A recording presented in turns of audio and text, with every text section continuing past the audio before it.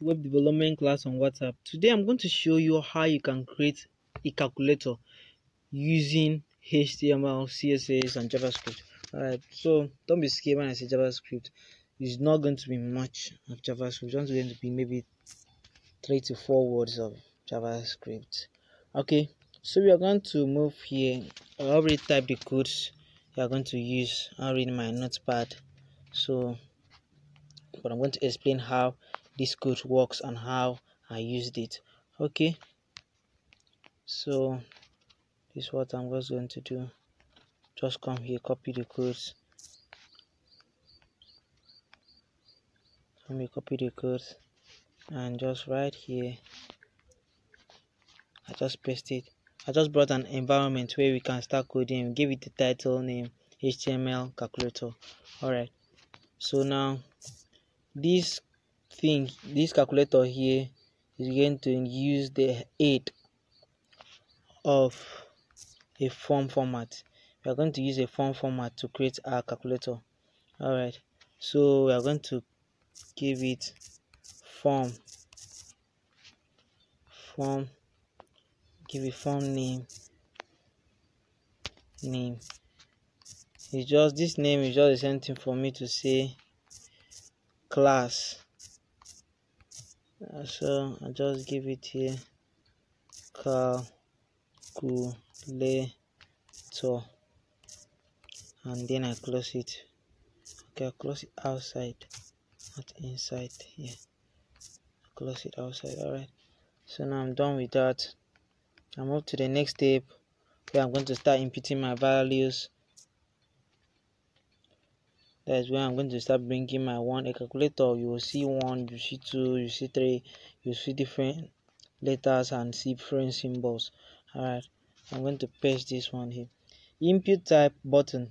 The button, the input type you are using is a button. Here it was a text. I'm going to just put text, but here is a button. Value is 1. The value we want it to be shown is 1.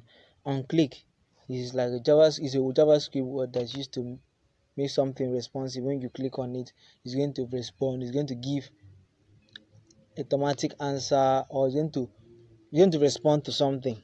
Yeah, it's going to respond to any information they are giving to it. So on click is equals to document. Everything here is a document. Dot calculator, that is the name we gave to his calculator. Dot answer, that is when we finish everything, it should give us an answer. Dot value, that is when I say value means plus, it sums everything together and report it downward. That is today equals to, they give us an answer.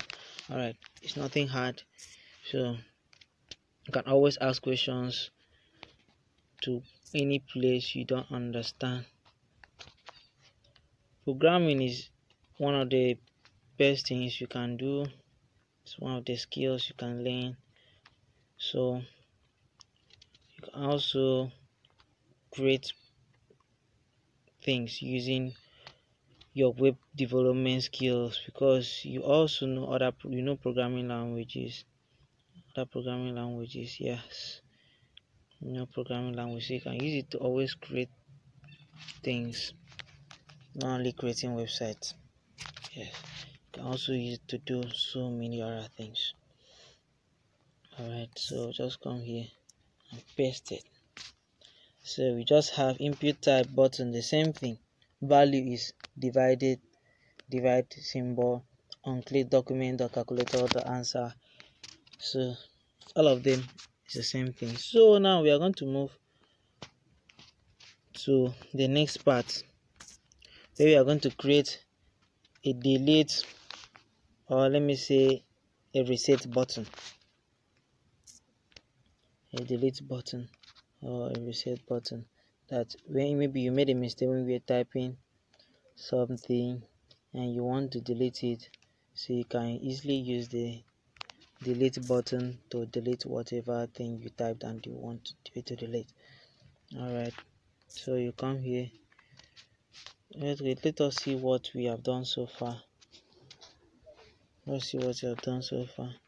You click on Asana and go and see it. We have 1, 2, 3, 4, 5, 6, 7, 8, 9, minus, plus, times, division.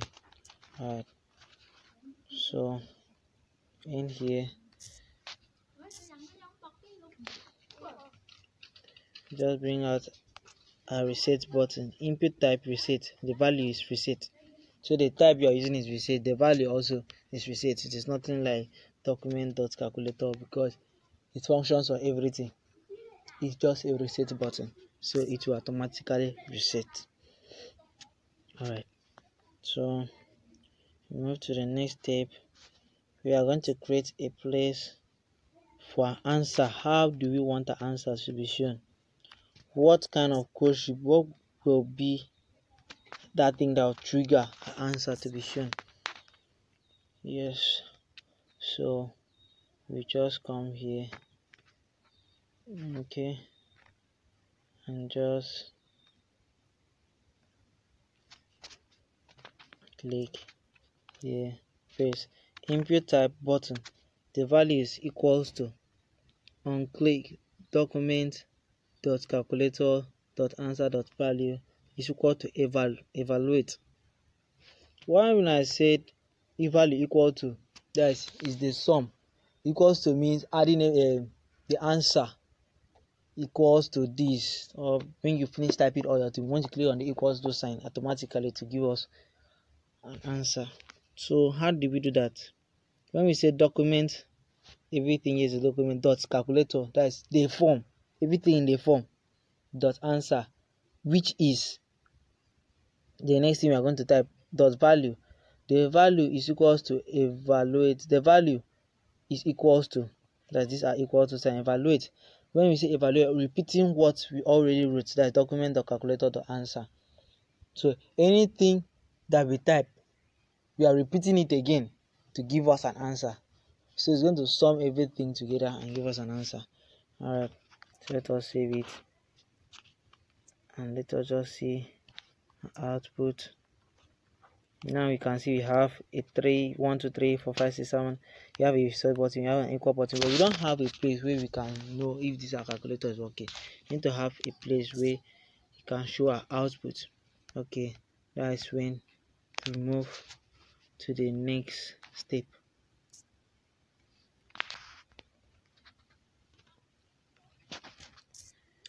That's when we move to the next step for it.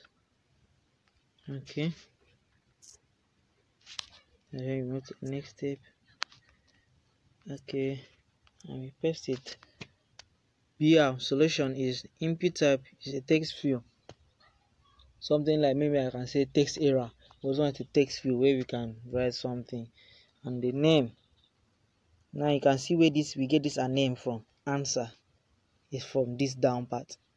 Dot answer, this way other one gets. So this is a place it got it. So answer is equal to the value is equals to something. We not write anything here. This place is just empty because we don't know whatever answer the person will want to give it to. So let us see if our calculator is working. So now we have a text error now, the text field now. So let us see if this calculator is working. 1 14 plus, that's not what I want, was 1 12 plus 8 equals to 20. If it's 4 minus 5 equals to minus 1. So it's a 9 divided by 3 0 to 3. Alright, so this place we have value here, there's nothing that is inside there. We can type something. It means type 4. Save it. When we go to this text field, you will see 44. When you see 44, so it's automatically there. Even when you click on the reset button, it will still come back again. So that's why we did not put anything here, so it will not sum the thing for us. Alright, thank you for sticking to the class. On our next tutorials, I'm going to show you how you can style this beautiful calculator.